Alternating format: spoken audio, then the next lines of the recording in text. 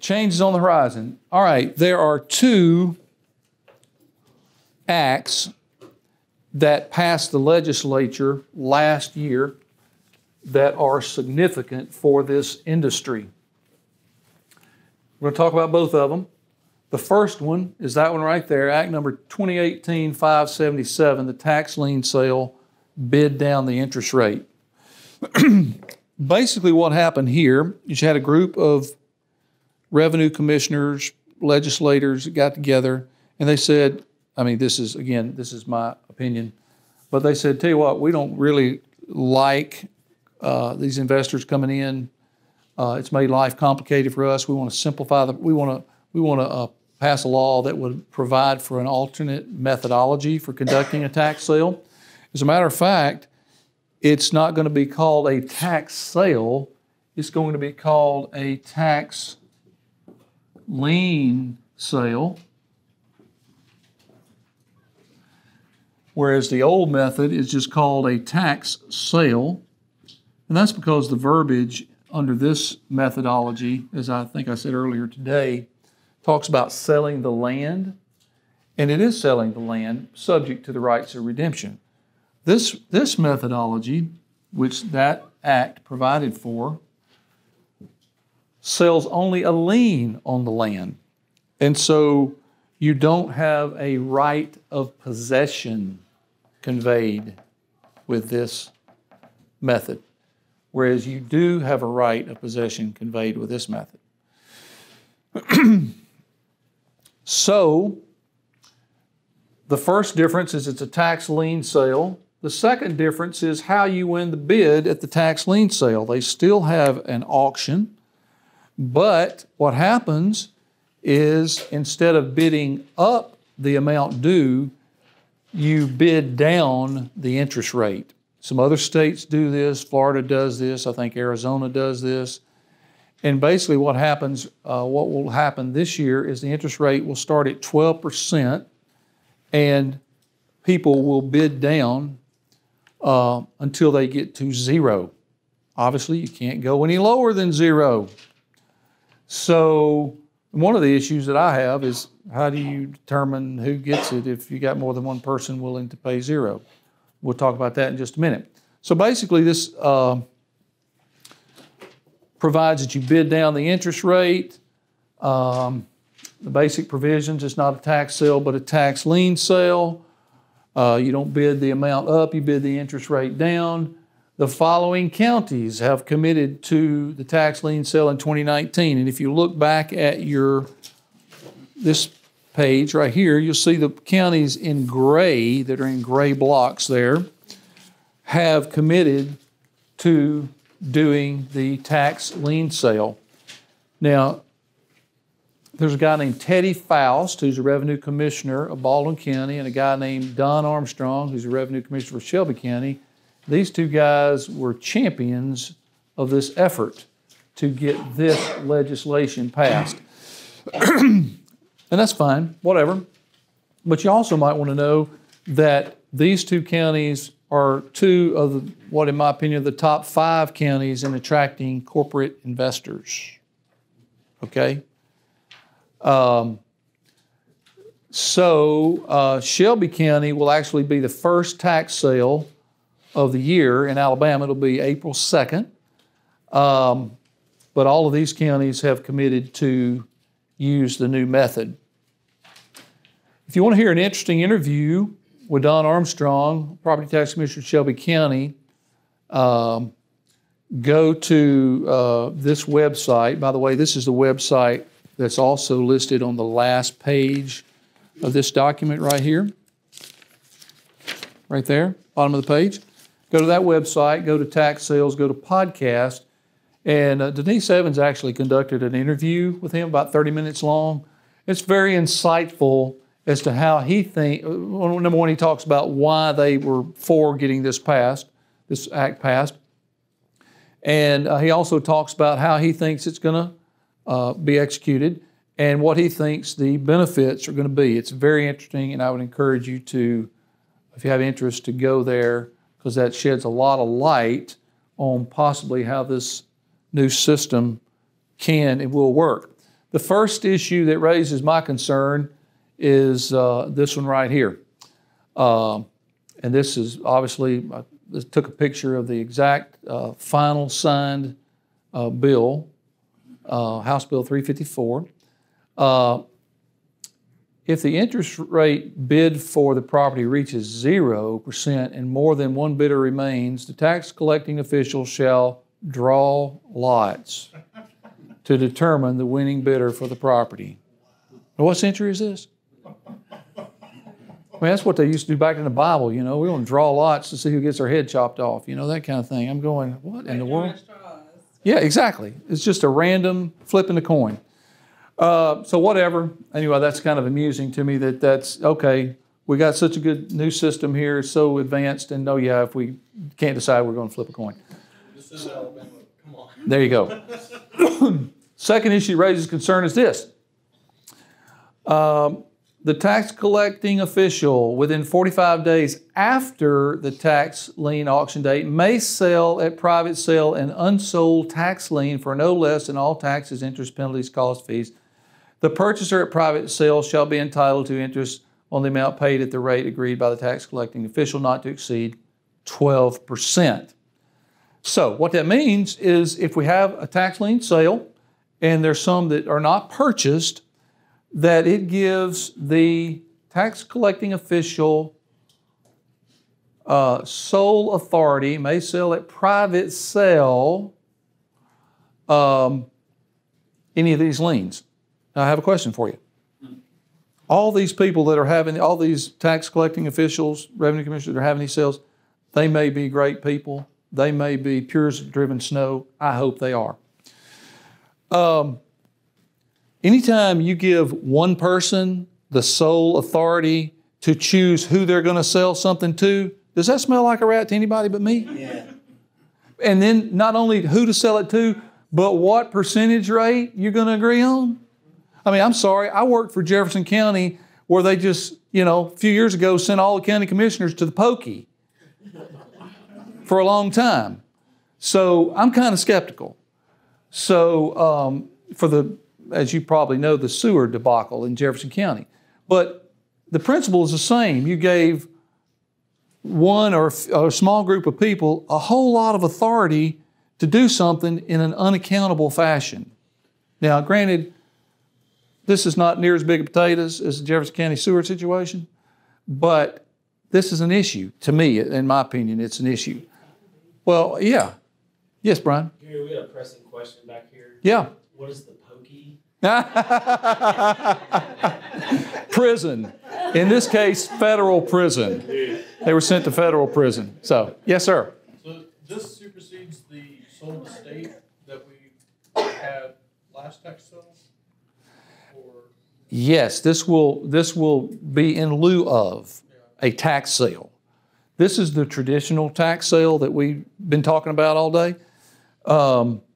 This is the new thing that's going to happen in those counties that we referred to. so instead of being sold estate, the county's just going to hold them themselves? Yes. The county, what happens is the county can hold them for 45 days, the county can sell them themselves within 45 days after the auction date. If they don't sell them, then they're basically held by the county. Now, the owner can come in and redeem it anytime, but if that's not redeemed before the next tax sale, then they're added to the next tax sale. And they keep being offered the next year.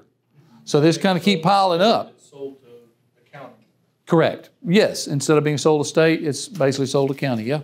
So better become good friend with that guy. That's what I was just Thinking thinking. on that. Where does that stop? Where does that stop? Exactly. So Is this mandatory or does each county It's optional. decide? it's an optional method. And who makes the decision? The tax collection official. Guess who? Tax collection official. Not the county commission, not the state, not a vote of the people. The tax collection official, whoever that is. Eventually, all the counties will do this? I think a lot of people are playing wait and see. I think they could move in that direction. I'm thinking, we had some, and when I was at Jefferson County, we had some pretty good systems and we had some pretty good folks running the systems. And we had a hard time keeping up with stuff administratively. I'm not going to lie to you. I can't imagine what the complexity of this is going to require in terms of back office and just keeping up with stuff, especially when they still got to keep up with this stuff from years gone by. Plus, now they got to keep up with this. Oh, yeah, that's different. Oh, yeah, wait a minute. 2018 we did this. 2019 we did this. Oh, I'll remember that, okay? See, I mean, it's unless you got a really good system and really good people running it, it's going to create a lot of problems, in my opinion. Yes, ma'am? After the 3 years, does it still turn into a deed? No. It does not turn into a deed. However, you can foreclose on the property after 3 years if this lien has not been paid. Now, I'm not sure exactly what that entitles you to. I think it probably gives you more rights at that point than a tax deed does, which is good. No judicial? What's that? No judicial foreclosure where you gotta wait the other 3 years? No, that's not a part of this picture. Would Yes, you sir. anticipate that there's not as many corporations at the Shelby and Baldwin County tax sale because they can't make as much? I would anticipate that there will not. I think some will come just to view it or to see what's happening. I don't think there'll be any. I may be wrong, but I don't think there'll be any meaningful participation. I mean, you think about it.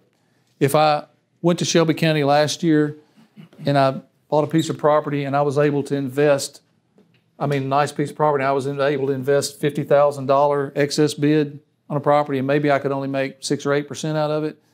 And now I go and I can only invest $1,000, which is a tax amount due. And oh yeah, I got bid down to 3%.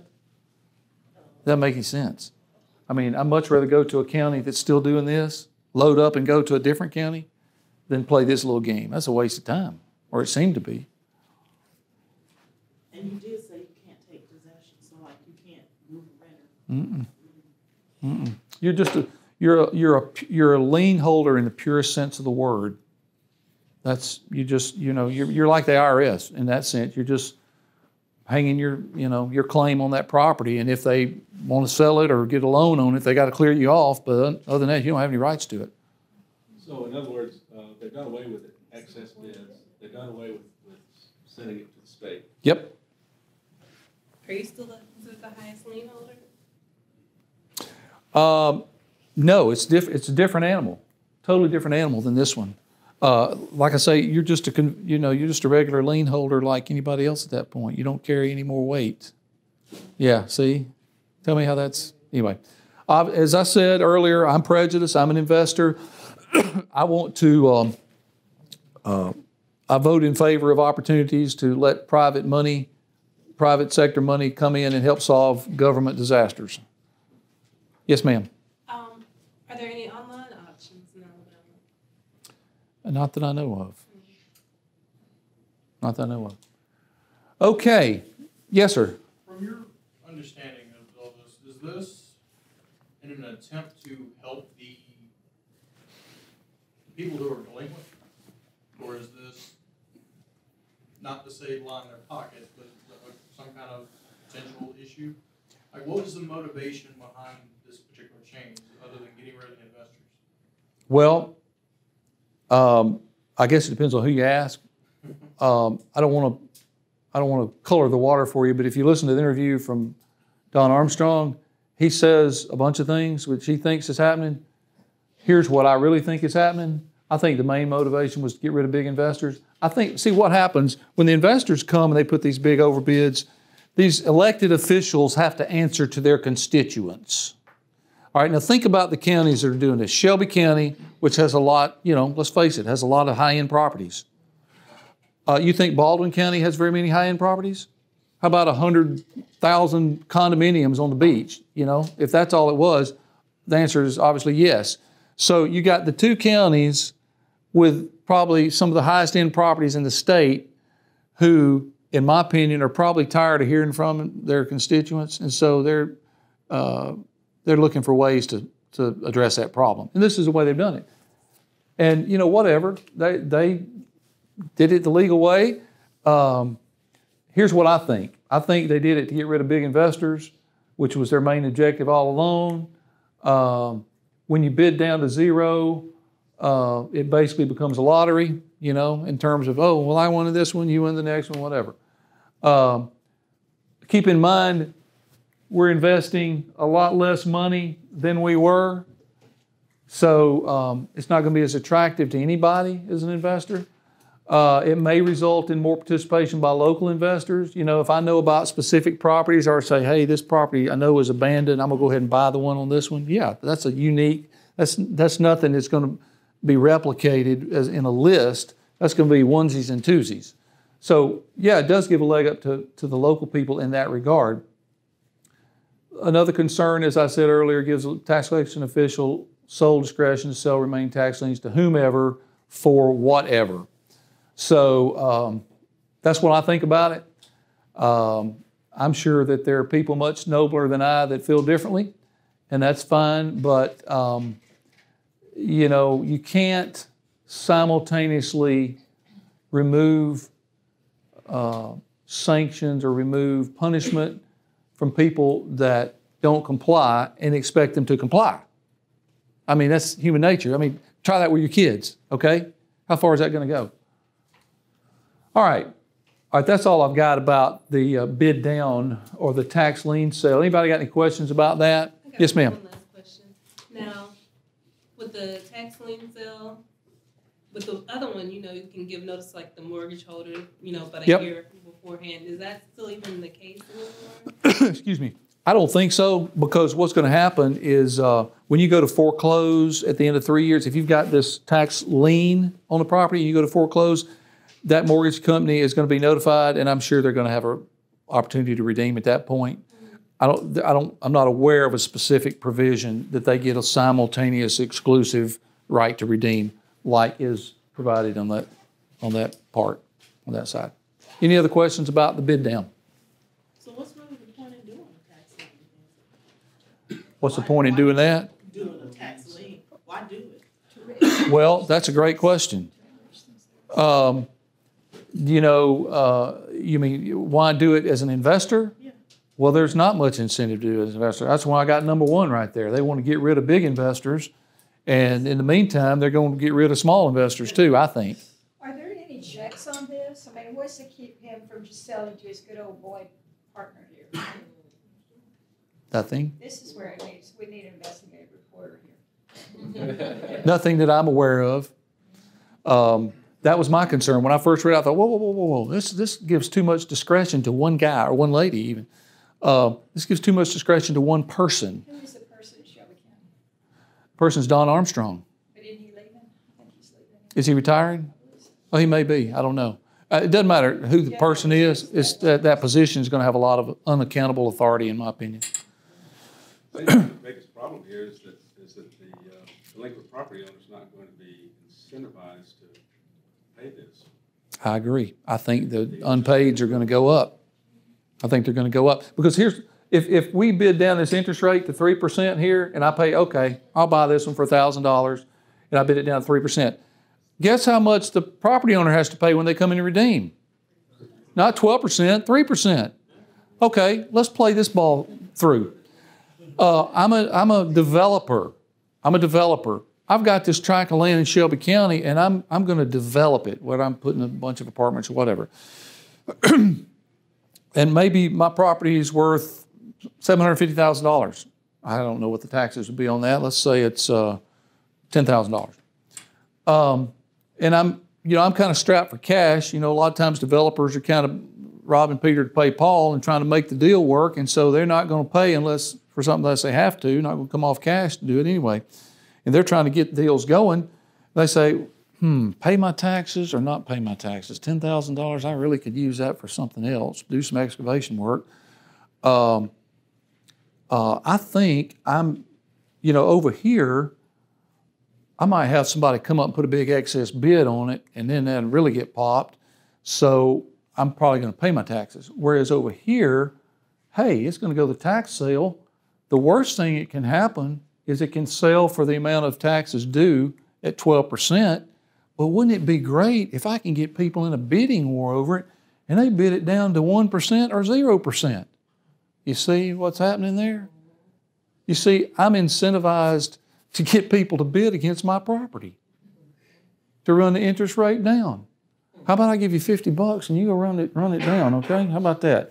And then you just pay my taxes and then I'll redeem it later, but I'd much rather you get 1% and $50 on the table than somebody else buy it at 12%. You see, I mean, this disincentive to do the right thing. Yes, ma'am. I know this sounds a bit crazy, but could you bid on your own property, try to bid it down? You probably could if you could get away with it. I think they're going to probably try to determine if that's going on, but Is there logically, anything in there that says you can't? I'm not aware of it. I'm not aware. There probably is, but you see, you're following the logic there. I mean, there's a disincentive to do the right thing. There's disincentive to take care of your business. Too fishy. What's that? Too fishy. Yeah, too fishy. Yeah, I agree. What did you say about the right of redemption under this new act? Is it limited to 3 years? Well, it's limited to the tax collection official for 3 years. Then the tax lien holder can foreclose on the property. And I'm assuming, and I don't know this for a fact, but I'm assuming that if you're going through the foreclosure process, everybody's notified, they're going to have their opportunity to do a final redemption. I'm assuming that. I can't believe that. I mean, I'd be shocked if all it said, okay, 3 years out, all your rights to redeem are cut off. See you later. I mean, no. Logic would tell you that, hey, once they file a foreclosure action and everybody gets notified and somebody has an oh my goodness moment, then they're still going to have an opportunity to come to the table and redeem, to remove that lien, because it's just a lien. But the way I see it is, it's a lien, you're right, but Yep. if the property already has a mortgage and the mortgage is bigger than the lien that you have on it, he got first option. He can wipe you out, doesn't he? Well, a mortgage holder's, Lien holder, he got the first position, per se. well, are you talking about wiping me out over here? Yeah. You're not going to wipe me out. He's going to have to redeem me out. He's going to have to. Pay what you put in? I'm sorry? Are you talking about paying what you put in to get the lien? Yeah, I'm talking about doing a regular redemption. See, once I buy this lien, it can still be redeemed through the tax collection official. But you wouldn't get no interest off A of lot lower interest? Not lower. What? I said you wouldn't get no interest off of Correct. the low base Correct. interest rate. That's correct. Yeah. Okay. All right. Well, moving right along. Next act is 2018-494 interest rate reduction. Lowers interest rate from 12% to 8%. Basic provisions. As of 1/1/2020, the interest rate will decrease from 12% to 8%. The second thing it does is it removes the requirement that costs for preservation must be repaid prior to redemption. I agree. So, the first provision is pretty straightforward. Well, no, it's not. I'm sorry. Let's go back. Let's keep going. As far as I know, the following questions remain unanswered regarding this act. Does this take? Here's a question I have. Does this take effect going forward, or is it only, or is it retroactive? In other words, does it apply to tax certificates I have now, or only those that go to tax sale after 1/1/2020? I would think the fair thing would be 2020. Well, the problem is they don't care what you or I think, and they didn't make provision for that in the code. That's the problem. I mean, it's one thing, I don't have to agree with it or not, but they should have made provision, say, hey, it will be done this way. They didn't do that. If it takes effect going forward, does it just apply to parcels originally sold in 2019, or does it also apply to subsequent taxes paid after 1/1/2020 but were originally purchased before? In other words, if I bought one last year at 12%, and then I try to pay a subsequent after 1/1/2020, am I going to earn 12% on the sub or only 8% on the sub? And who's going to keep up with that? You think the counties are going to keep up? Oh yeah, Gary, you bought this one certificate and you get 12% for this year, but you get 8% for the years after that. I mean, they can't keep up with 12% straight through, much less, or have a hard time. So anyway, it leaves more like somebody said one time, it scares up more snakes than we can kill. So, it creates a lot of issues. Back in January, a group of lawyers met to consider this new law and came up with at least 4 different ways to apply the interest rate change. I've got a friend who's an attorney, and he's on some panel of attorneys that meets to discuss what they believe should be changes to laws to make them to solve problems like this. And they talked about this specific one, and they identified 4 different ways you could interpret that, none of which are provided for in the new statute.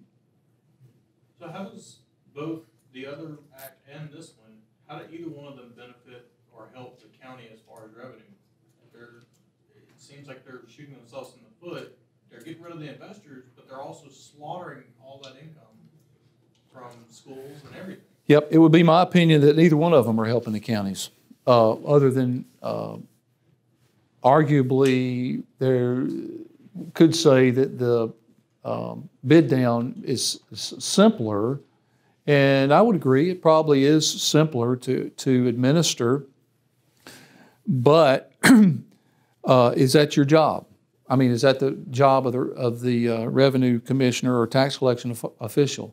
I thought their job was to collect the taxes. How about we start with that?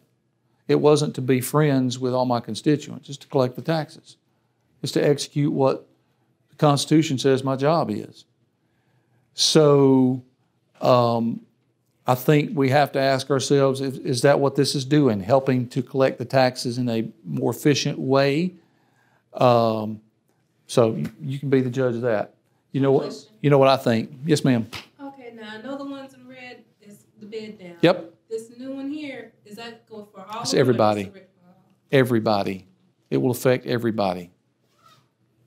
So you'll still have the old tax sale methodology, which we've been talking about all day, but it will go from 12 to 8%.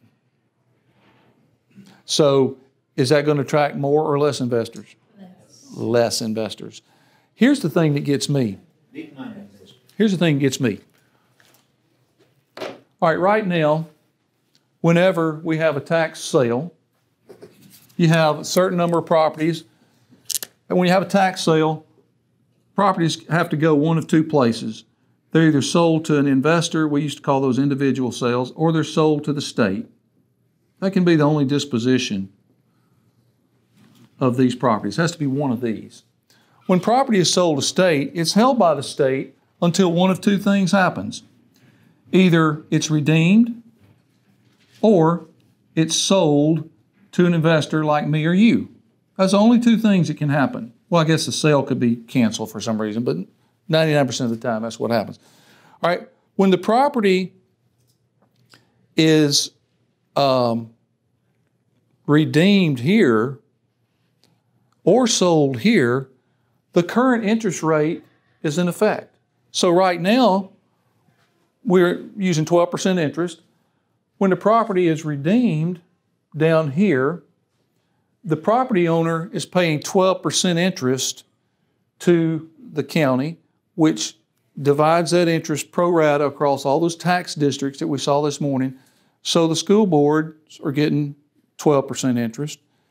The cities, the county, the state, the transit authority, the police departments, they're all getting part of that 12% interest when the property is redeemed or when it's sold to an investor, because we pay 12% interest to them when we buy it from the state. So what this is doing is it's saying, no, we got too much money. We don't need that extra 4%. We're going to lower it to 8%. Who would like to go and tell the school districts that they just voluntarily took a pay cut? Nobody ever asked that question that I'm aware of. Nobody ever went to the police department or the sanitation department and said, how would y'all like to have 4% less interest on the money that you get from tax sales? How many? Let's see the volunteers. See, nobody, I mean, where was the common sense on that? So I never heard anybody address that issue. You know, and regardless of how you feel about schools, public schools, private schools, whatever, I think we could agree that public schools would not contend that they need less money. Okay?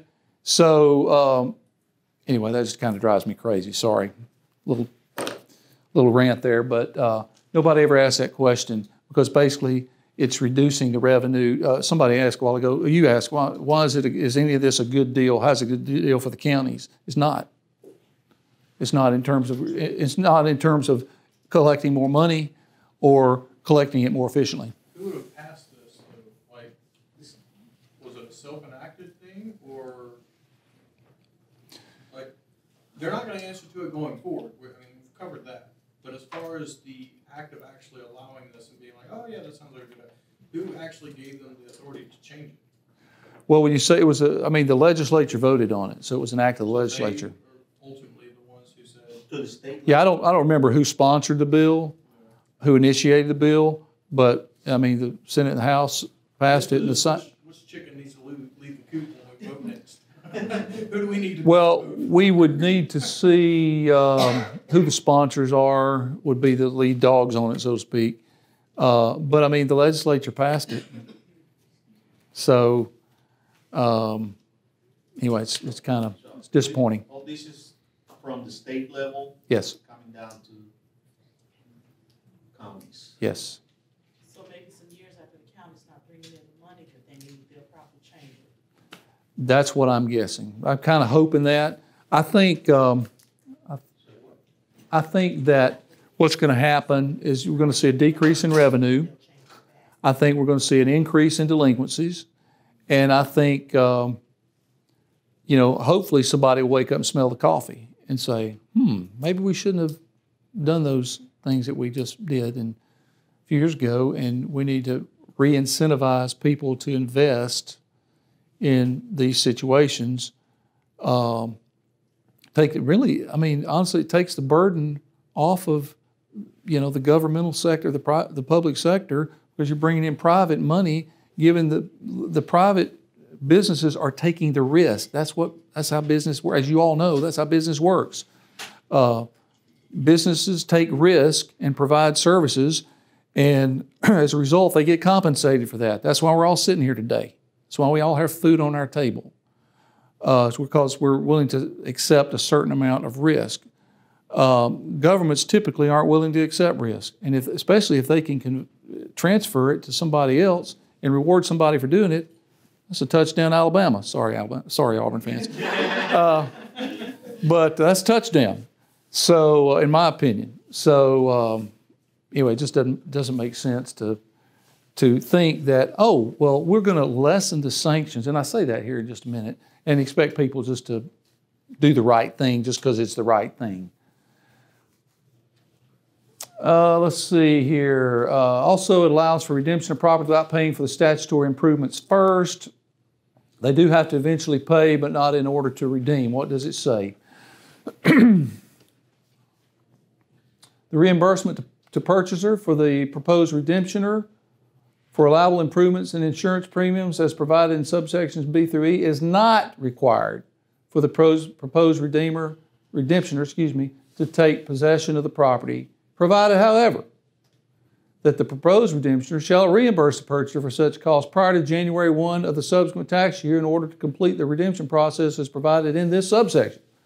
Failure of the proposed redemption to reimburse the purchaser for such costs prior to January 1 of the subsequent tax year shall forfeit the right of the proposed redemptioner in the property.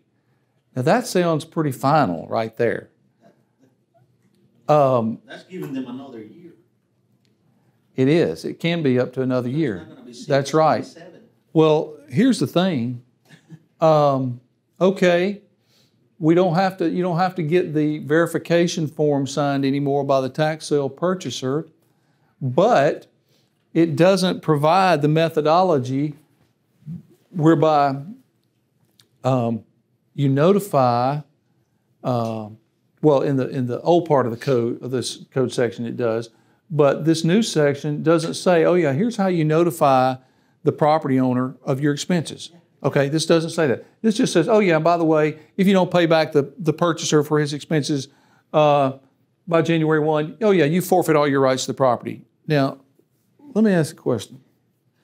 Do you think that solved any problems, or do you think it created a few problems? Created a ton of problems. And who's keeping track of this? Yes. Yes, who's going to keep track of it? Number one. Number two, this should, I mean, I think there's going to be a lot of lawyers that make a lot of money Yeah. off this deal because it's so cloudy, it's so unclear. It creates, in my opinion, more problems than it solves. If you're like me and you have, a group of certificates and you get a verification form, every week or so, maybe every couple of weeks, and you have to sign it and send it back after January 1, 2020, from what I understand, that's going away. Now, again, I don't know if it's just on tax sales after 1/1/2020 or if it's going to be retroactive at all. Would a positive side of this be that if the person wants to redeem, they pay the back taxes, but they don't pay improvements, and then January 1 comes, if they don't pay the improvements, now they, not only do they lose their taxes, but the person who paid it gets everything? Well, that's a great question. It's all it says is shall forfeit the right of the proposed redemptioner in the property. That could be a lot because the proposed redemptioner might be the fee simple owner of the property, and they just lost all right to the property just because they didn't pay, $1,000 in old insurance premiums or didn't pay for somebody changing the locks out or whatever. I mean, that doesn't make any sense. Without any kind of judicial act, without having their day in court. I'm sorry, I was in the hospital. I'm a quadriplegic. I couldn't do it that day. Oh, I'm sorry, you forfeit. See, there's no provision that I'm aware of for extenuating circumstances to deprive. I mean, it's a big deal in legal circles when you deprive somebody of constitutional rights. And when I come and take your house for any reason, I'm depriving you of that house. I better have a deadgum good reason for doing it. I better have something behind my action. Otherwise, I've violated your basic constitutional rights. When you deprive somebody of property, you're depriving them of a constitutional right unless you have legal cause to do that. You can't just say, normally, you can't just come up and say, oh yeah, you didn't. I mean, even this state statute says, oh yeah, you didn't jump through our hoop here, therefore you forfeit all your right to the property. I mean, this is going to get challenged, I think, quicker than anything else. I mean, would this counteract the whole investor thing that they could now, if they buy into it and they don't redeem, then does it make it better on the investor side in the sense that they don't, the redemption period is altered to where they don't have as much time, or No, the redemption period has not changed. The only thing that's changed, from what I understand, is the interest rate and the requirement for repayment of costs on this is just certificates. So, it would be deeds too, but immediately it will apply to certificates. So those are only two changes. Other than that, this system's still in place. Now, but you were saying that the verification of the insurance and improvements and everything like that, so you don't have to show the verification of what you've done anymore?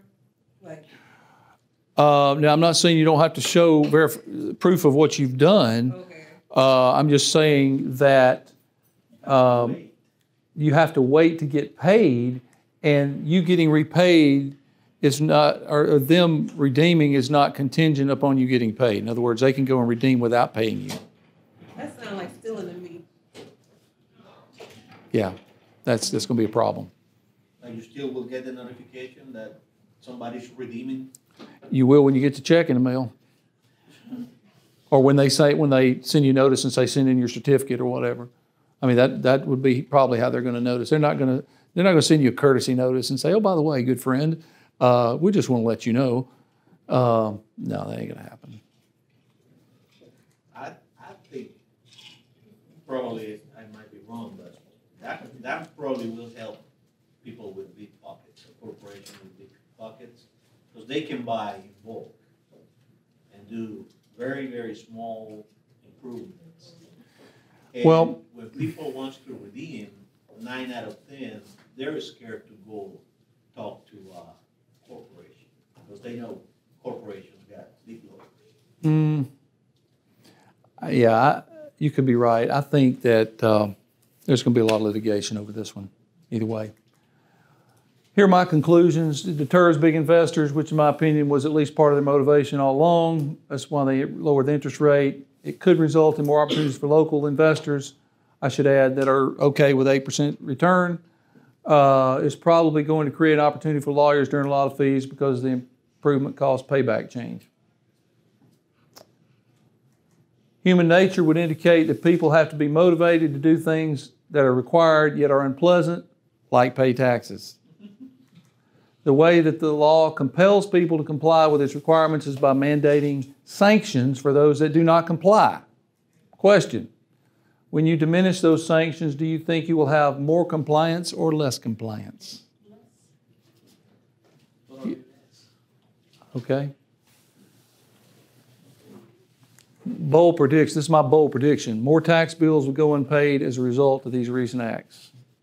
Gary, can you tell, like, at this point in time, before the tax sales, if there's more delinquencies right now, like in Jefferson County?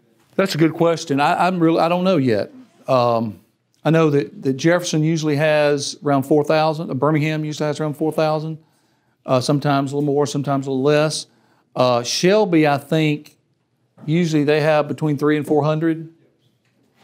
So, I mean, if Shelby has 800, that would be a sign, in my opinion. But if they have around 400 or 500, I don't think we could draw a conclusion at this point. But I'm going to try to be at the Shelby County sale just to observe. I'm sure a lot of people will be, just to see how it goes. But anyway, it should be interesting. How many states did you say were doing this new system? Well, I know Florida does it. I know Arizona does something like that, where you basically bid down the interest rate. Florida is different because even if you bid down to zero, and the people redeem within, I forget, 6 months, 9 months, the person has to pay, the redeeming party has to pay a premium. It's like $500. So they got to pay $500 if they redeem it in the first 9 months, or 6 months. So the investor's going to get that money. So even if you bid it down to zero, if you're the first one to zero, you still got a good chance of getting the $500. Here you got a good chance of getting zero. You are going to get zero if you bid it down to zero. You are going to get zero interest. I mean, why? Why not put it in a savings account? It's a lot less trouble and earn more money. So anyway, a lot of disincentive. Y'all, that's it. Any other questions? Are there any other websites other than the one that you've listed that have for educational purposes, like for continued education? Yeah. The problem, there are lots of websites that talk about tax liens or tax sales. The problem is not many of them are state specific. A lot of them say they're state specific, but they're really not. Denise Evans' website is state specific. She's got some good information out there. She's got good tools. Of course, Tim Cheek's website with a list is great.